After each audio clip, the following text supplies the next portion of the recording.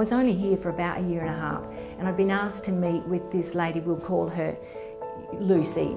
And I didn't know a lot about her, but I knew that she had lived in her car, parked at the West Hemmers Cemetery, and she'd lived there for 2 years. And her car had been destroyed by someone that had came along, so she could no longer live in it. And it was only at that point, when her car could no longer act as her home, that she had thought that she was homeless. So I was asked to go and collect her from the emergency program and to show her one of our units that she was going to be able to live in our transitional program. So I took her over to show her the unit, and I was saying, there's the bedroom and there's the bathroom and the kitchen and the toilet. And all of a sudden, she just started kind of pacing back and forth the bathroom and the toilet. And she stood in front of the toilet and she said, is that going to be my toilet?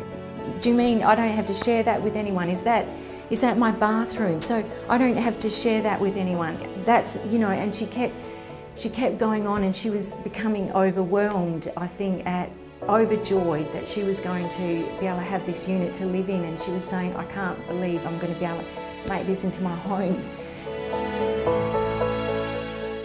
I see the skills that they've developed and the resilience and the strength, and I think what we do here so well is help them get in touch with that and be able to use that in a different way.